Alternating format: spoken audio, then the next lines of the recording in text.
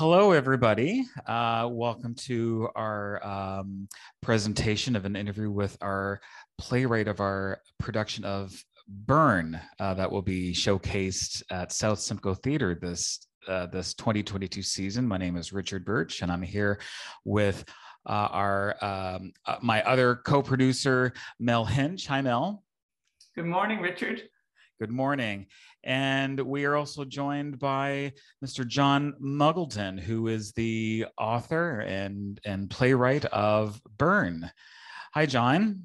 Hi, thanks for inviting me to this. This is great. You're very welcome. We're really thrilled to have you with us today so we can discuss your play. We're very excited to showcase this. Rehearsals have been going on for about just over a month now, and I know the cast is excited, and they're just diving right into it. They're loving the story, and they're loving the text. Oh, that's great. So yeah, we wanted to talk about this with you today. So we'll start with you, Mel. I think you have the first question for John today. Okay. And again, welcome, John. It's such a treat for us to actually have a playwright that we can speak to. That's always a bonus for us. And you live just in Ottawa, so you're in our own province too. That's right. A double bonus. Yeah, in the same area. Yeah. So I mean, I'm always fascinated just by the whole process of writing. So my first question for you is, what is your routine like when you begin a new writing project? Well, first of all, so much of it is mental, right? You come up with different ideas and you map it out in your brain and you see if you can, stretch it out. Like there's, everyone has all sorts of great ideas for stuff, but, having to develop it into, an hour and a half or 2 hours or, whatever is always the challenge. So I come up with an idea, I think about it, I think about what could come before that, what could come after, different storyline, to see if I could come up with something that I could start sitting down to map out. Because if I can't think of other parts of that story, I don't really want to start it unless I go, oh, that would be interesting, because then this could happen and then that could happen, Right. But once I, with Burn and then with Act of Grace, I treated, and I teach playwriting, and I always tell my students, and this is something I do, you have to treat it like a part-time job or you won't do it. So you have to be disciplined, So at first with Burn, I can't, it's a while ago now, but I said, okay, so Thursday nights and Sunday afternoons are my hours that I'm going to sit down and I'm going to write. I can add hours if I want. If I'm really on a roll, I don't stop and not go on it, but I have to write for that. Thursday evenings, I think it was, and Sunday afternoons for 3 hours. And that's, I have to be writing, even if I end up getting rid of most of it or some of it, or, but it always kind of turns into something. So you have to, I try to treat it like a job, because otherwise, you get distracted, and I'm the worst person for that, Netflix on in the background and I'll be writing and watching Netflix, So I have to say, oh no, okay, treat it like that. So then once I sit down, I start writing, and I kind of have a plan, where the story's going. I just write, and I just, I just have the conversations in my head. Like if somebody comes into a room, what would they say? What would somebody else say? How does the conversation develop? You can't have somebody sitting there for a long period of time not saying anything. You've got to make sure that it's a fairly even conversation with all the different characters, unless there's a reason why not one of them isn't talking. And just kind of let the story, and then say, okay, well, here's, I call them breadcrumbs, where I say, okay, so I'm going to drop a breadcrumb here, a little thing that the audience can go, oh, that's weird, or, oh, interesting little quirky thing. And then those breadcrumbs lead to the bigger part of the story, which was my original idea.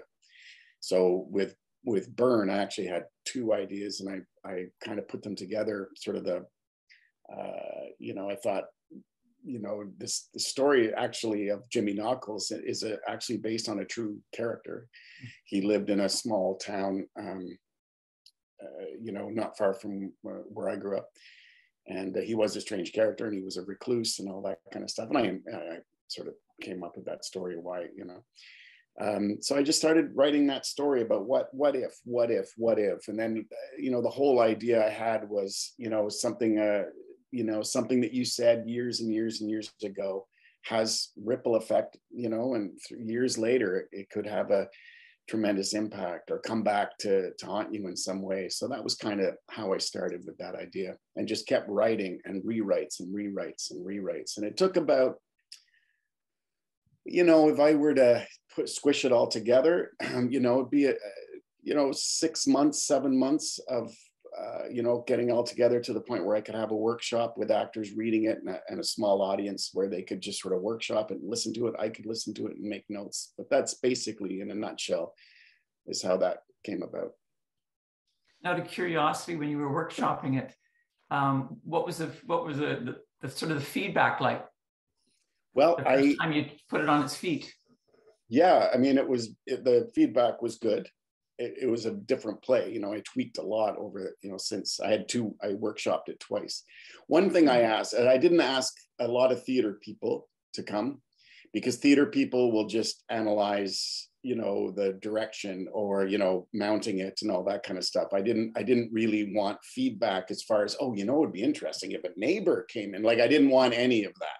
And I told the people that I invited, about 20 people, just some friends and some friends of friends and just random people from different walks.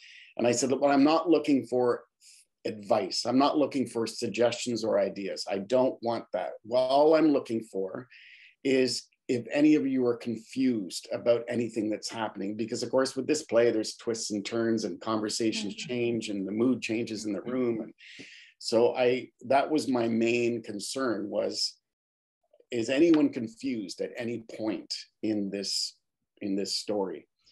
And you know, there really wasn't. You know, it was straightforward enough even at that stage that there were a few people that asked questions. I thought, oh, okay, well, that needs to be cleaned up a little bit, or I need to sort of tweak this or tweak that, but nothing major. And then I went back and did that. I had a second round.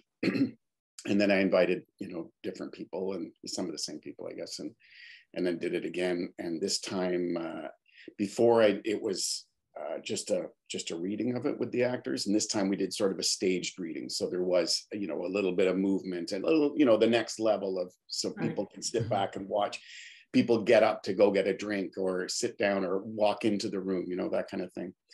And then at that point I had a pretty solid piece, and the feedback was very good. And then I just said, okay, well, time to get it up on its feet and find a theater to do it, you know. It's really interesting. And thanks for highlighting quite a lot of your process. We're just curious to know, like, what do you do if you reach a point, if you aren't sure how to proceed in the play, whether it's close to the beginning or with a particular scene? Or what are your methods to sort of push forward with a storyline where you reach some sort of creative barrier or blockage? Yeah, it happens, of course, all the time to everyone. That's always the thing, writer's block. You know, I just walk away from it and, you know, take the dog for a walk, because, you know, you work out all the problems of the world when you're just, you know, taking the dog for a walk or going for a walk with a purpose. You know, I can't just go for a walk, but, you know, if I have a task and things unfold in my head and I go, okay, you know, let's just simplify things, you know, because what happens is you get so many details in your head and you're thinking about all the different characters and the what ifs and what happened before. You say, simplify it. What could happen next? Just think about the A, B's, and C's of what's happening right here. You've got people in a situation. What can happen next? What would be an interesting turn and or twist or something? So it's just about simplifying it. Sometimes you get so many details in your head of where it should go instead of just looking at what's in front of you. What are the next few pages? What are the next few moments of this play? And you know, sometimes it takes a few days or longer or shorter. And then I sit back down and then I just, you know, try to move on for the next few pages. And then something almost always kind of some interesting thing that somebody will say, and I think, oh, that'd be interesting if we talked about, you know, when they were young going to a cottage or something, because that could tie in later with this and that. So it it does happen. You just have to step away from it or you'll go crazy. So do you keep like just a running notebook or on your laptop of just all these random thoughts so that you can then sort of pick and choose and meld them together? Yeah, I text if I'm out and I'm something comes to me and I'm like, oh yes, of course, that's perfect. I'll text my wife with it. So I have, because that's the easiest, instead of finding notebook, I just I text my wife, and then so I have it. So when I get home, I can look at the text and go, right, yeah, or I'll forget it sometimes, right? So I'll do that. But generally when I, it's in my head, I know where I want to go with it. All of a sudden something's clear and I have a really good idea for how a twist might happen or what's behind a certain intention.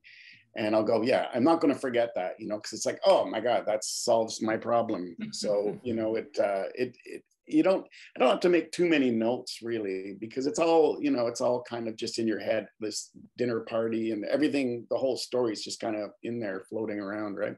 Yeah. Great. So, I mean, obviously you have ideas or visuals in your mind when you start to write, like for Burn, you obviously describe the set, all that kind of thing. So how do you feel, how do you feel when you see different theater groups' interpretations of the set or of the characters? Oh, I think it's great. You can't, when somebody gets the rights to do your play, it's theirs, as long as they stick to the text and stuff. In fact, I had a theater in Newfoundland the other day contact me, and they wanted to do Burn because they read it and they're like, wow, but we only really want to do a 1-act version. Is that possible if we edited some stuff out? And I was like, no, that's impossible. How on earth would you ever do that? I said, no, you can't do that. So it's kind of funny that people think that if they get the rights, but it says in the rights, in the contract, that it's yours. Here's the script, here's the words, here's the text, here's the intention, here's all that kind of stuff. Whether the set is different, great. Theater needs to be generic. I even put in the contract as well that because there's locations named in the play, it doesn't make any sense if it's done like, let's say where you guys are, or if it's it's in Vancouver or England or whatever. It doesn't make any sense anymore. You have to be able to change the locations. So I have it there, like whatever area, whatever towns or locations or flights you want to put in to make sense, go for it. Change all that stuff, And same with, because it's a fairly there's a lot of strong language in that play. And as you know, and I also say, listen, if you want to take it out, great. If you want to leave it in, or if you want to take some of it out, it has to suit your theater, and yet your audiences, and the town or the city, like you know what you normally do. So you have to be. I feel that you have to be lenient or fluid enough to say, okay, here's great. I'm just happy that the play's done. Like. Yeah. I can't get so, uptight about any changes, but it would bother me. And I haven't seen it, but I haven't seen the play that many times because of the distances, but it would bother me if people were changing lines or taking a line out and, or adding lines. It's like, no, I went to a lot of work to write that.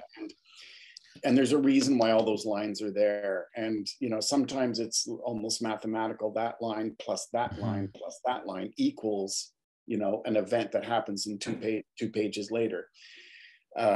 So, I don't think people do that. I've never known, I've been in theater all my life, and I've never, I've seen some editing where, an Agatha Christie that goes on for 3.5 hours, some directors will go, let's skip the wine tasting thing. But for the most part, no. I'm happy that people just take it and be creative with it, however they like. Right. Yeah. Creative license, allowed, but the play is very concise, and there's a lot of elements that have to stay in it, as you say, in order for the story to work and for it all to make sense. Yeah. You've also talked a little bit about, how audiences are able to pick pick up on subtle cues, that reveal components of the story. Do you think audiences, when they see this play, leave the theater with a complete understanding of what they saw on stage, of what actually occurred, or do you think that there's people leave with more questions unanswered for them to ponder and contemplate after experiencing the story? Yeah, well, I call it the drive home conversation in theater. I want people to have the drive home conversation instead of just, watching a play and going, oh, that was fun. Should we stop for pizza? I like the fact that people, if there is room for open-ended kind of, people think, was that I don't want to say too much, because if somebody might watch this and haven't seen the play, then I don't want to, spoiler, but people to ask certain questions of who might be who, and which always comes up, and did certain things really happen? And I love that. I like that. It was written. The original version was even more open. It was the ending was vastly different, and I loved it. And it was like, it ended just like, what the heck just happened, and what's going on? And then I just wanted to end it, because I like that idea of just like, whoa, I want the answers, but it drove people crazy because they want the answers, right? They want to see the, it's like Blair Witch Project. It's like, where's the witch? I want to see the witch. So I changed it so that there was a little bit more closure, perhaps, but at the same time, there's still a lot of questions. I don't think everything needs to be tied up in a nice little bow and packaged. I like people to question it and come up with their own theories and talk about it, Well, I love thought-provoking theater, or television shows, anything. Like, I love to delve deeper. Yeah. So I watch a lot of, almost everything I watch is either, from Norway or Iceland, or it's Finnish, or Polish. A lot of the shows that and they're so well written, and the characters are so well developed, and the stories are just so well crafted, that it's so good. But they don't wrap everything up necessarily in a nice bow. It's like, well, you got, life isn't like that. Even when you think something's completely over and everything, it's never really over. There's always questions, there's always concerns, or there's doubt, or whatever it is you do in your life. You always think, oh, was that the right thing, even though it ended at the right thing, so I love that kind of thing. Life is rarely comfortable, and I find that with a lot of movies and television programs from Iceland and Norway as well, like they're not interested in that. No, they're not. England as well, terrific, shows where it's like, no, things aren't, American, stuff is so much different because it's escapism. It's like, oh, this would be perfect, if I was living here, or I lived in that house, or, looked like that. So the reality of European stuff and Nordic is just so much more interesting. So that's kind of my, what I enjoy. So I want the same thing in theater, is to people to think about it and question it, and just have fun with it, over a coffee or a beer, and just go, I don't know, man, I think this, or I think that, Yeah. Yeah, I much prefer that kind of theater as well. Just gives you much more to work with, much more to think about, rather than, oh yeah, it was really funny, and oh good, we have a dog. Oh, here. we have a guest. I've got a cat up there. She's in her bed on top of my bookcase. Oh, I see. Yeah, in the corner, looking on. There we go. Yeah, looking on. She stays up there. But so, I mean, we love your production, your play, and we're really hoping, we can do justice and just have the audience. I'm sure you will. Go away, thinking, wow, but what did happen there? Who's responsible for this? It's important. They should. And that's why. And I'm not sure if I have it in the script, because I have a little, playwright's blurb at the beginning, but you can't, any play, so I'm talking in general terms, you can't play the end of the play at the beginning. And by that, you can't, you can't be so obvious about what perhaps is happening or what might be happening at the beginning, because people don't know the situation. You know, I've seen it in theater where, let's say, and I'm trying to be very careful so I don't give anything, you know, I don't spoiler alert kind of thing, but you know, I've seen plays where, you know, something happens to somebody mid-play and they turn into a different person based on the circumstance. And, you know, then they change and they have to do something bad and all that kind of stuff. And you know, you sometimes see it where they play it like they're already bad, or they play it with a hint of, foreshadowing, or, you know, whatever is what's going to happen. And that can't really be played that way, because you're telegraphing what's happening, you know, already. The audience, the characters, you don't know. Like, I don't know, I could go out and get hit by a bus. I don't know that's going to happen, so I'm not going to be afraid of walking outside. But, you know, I've seen some plays where they have that trepidation, or it's like, why? You wouldn't know that this is about to happen, you know? So it's important with this play that everything has to unfold as it is, and it's in real time, right? The play happens in the amount of time that the play takes place, so it's unfolding. So the characters, you know, they are on for the ride. They change as the play changes. It's important. I like how the play, and as you say, unfolds over time. I find that adds to the tension of the play. You're watching this happen before your eyes. Yes.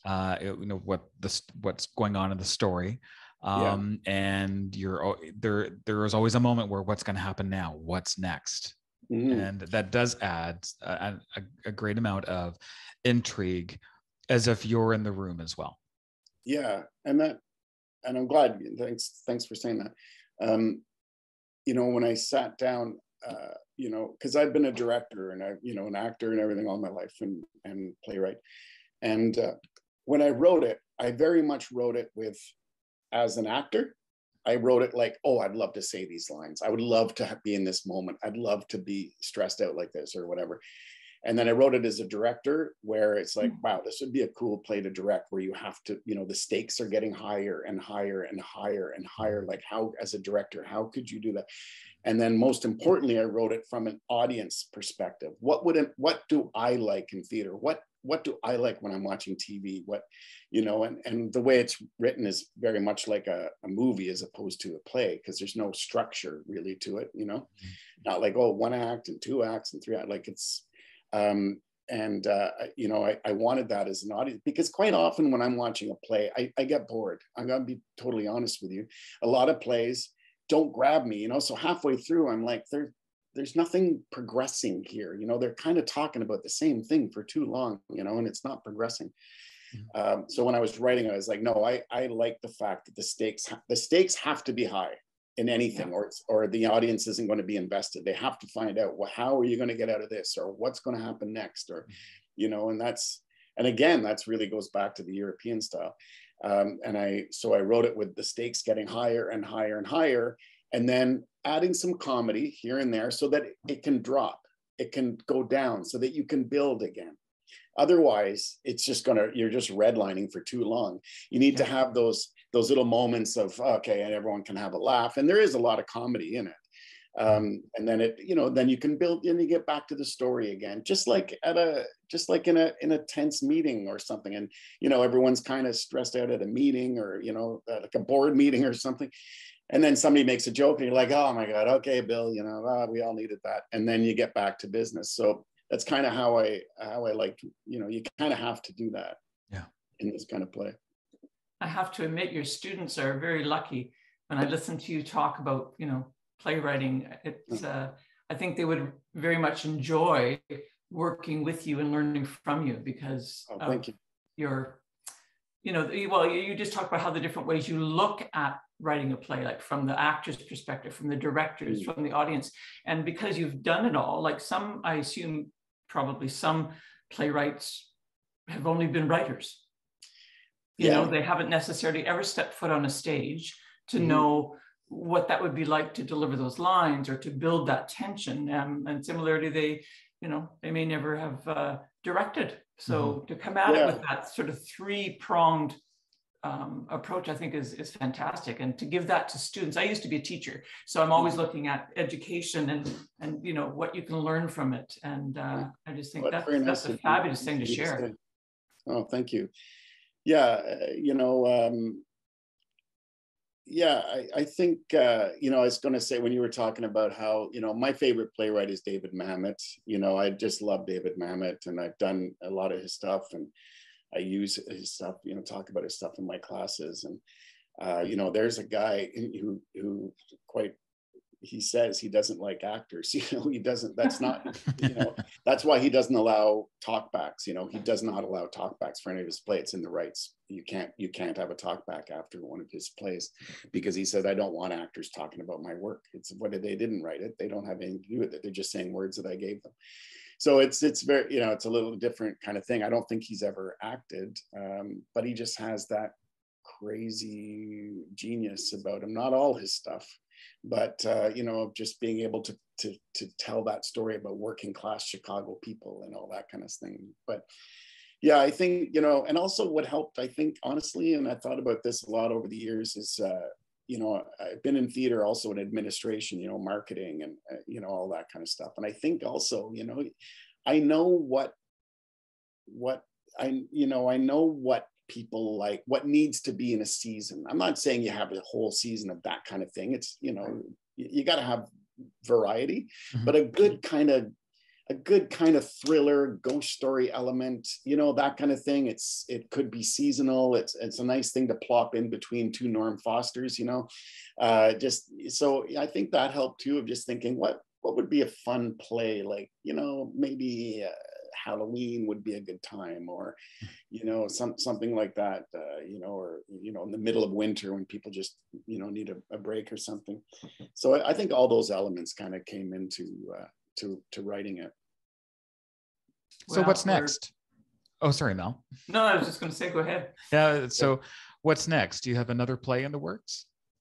Well, I have the other play, An Act of Grace, which is it's interesting because Burn's opening in 3 places in March. And it's funny, I don't remember the places right now. But England, and then Act of Grace is opening in England, I think, at that time, or maybe Burn. I think it might be Burn. But Act of Grace, I find is actually, my wife says it's a better play than Burn. And I need to, you know, get that out a little bit more and get it seen. And I have an idea for a play that I've been playing around with in my head. And, you know, I did once try to sit down and kind of hash it out, and it didn't go anywhere. So I'm like, I need to think about it some more. You know, it'd be nice to have 3 plays, you know, up there and out being done. And so, because everything's like, for me, everything's in 3s, you know, for most things, right? It's like trilogy, or it's, you know, that kind of thing of just the completion is, for some reason, this feels like 3. So I'd like to, you know, I'm starting in my head just to work on another one. So in a couple of years, hopefully it's, you know, it's the slowest way on the planet to, not that I'm making a living from it by any stretch, but, you know, because it takes a year or so to write it. Then it takes a year or so to get it kind of out there and get it produced if you're lucky. And then it takes another year, like, you know, 4 years later, you're like, oh, okay, great. You know, this is turning out okay. You know, it's a slow art. But yeah, there's another one coming at some point. That's great. And what genre would you say that one is? Similar thing. Act of Grace is similar to Burn in the style. It's funnier. It's very dark comedy. It's laid a little bit more comedy on it, and but very much a thriller, high stakes with all the sort of twists and turns. And then the one that I'm writing now is, again, I like that kind of high stakes thriller. And then you know, whether it's more funnier or not, I don't know yet, but you know, that kind of thing. And then my wife keeps saying, you've got to just write a comedy, never mind dark and twists and thrillers and, you know, mysteries and hauntings and stuff. So that'll be on the works at one point, but I'm, you know, it's a hard slog. I won't lie to you. So it's you know, a lot of work. Takes a lot of time. Being creative. Yeah. But we're awfully glad you put in that time, because I think our audiences are going to enjoy your creativity and your slugging away to produce this. So. For sure. Well, that's very nice of you to say. Thank you. And I'm looking forward to seeing it. You know, as I say, I hope to come up that weekend, the opening weekend, and try to catch it, you know, both nights if I can, just because it's fun to see it the first time, and then the second time I can watch it. Sure. Well, we're looking forward to having you up. That would be fantastic. Yeah, that'd be awesome. So I'll see you in person. For sure. Sounds great. Well, thank you for this, John. This has been a real thrill to talk with you today. My pleasure. It's nice meeting both of you, and good luck with the rest of the rehearsals and opening night. Break a leg. Great. Thank you very much, and we'll be in touch, and we'll look forward to having you. Thank you very much. Take care, John. Take care. Bye-bye.